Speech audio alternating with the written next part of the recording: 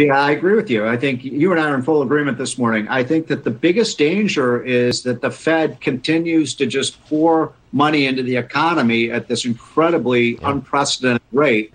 And you are going to see then higher rates of inflation. By the way, the single worst thing that we could do right now, the single dumbest thing we could do would be to pass another $4 trillion of debt, as Chuck Schumer and Nancy Pelosi are talking about. That would be pouring gasoline onto a forest fire. We should be actually cutting back on government spending as we normally do during a recovery, not increasing it. There was a report out this morning based on the labor report that came out Friday, which is finding, Stuart, that guess what? All of the wage gains that we've seen in the last couple of months, which have been fairly impressive, have been wiped out by inflation. So inflation is actually rising faster now than wage gains are. So workers' paychecks are not increasing, Stuart. They're shrinking because the value of the dollar is shrinking. Just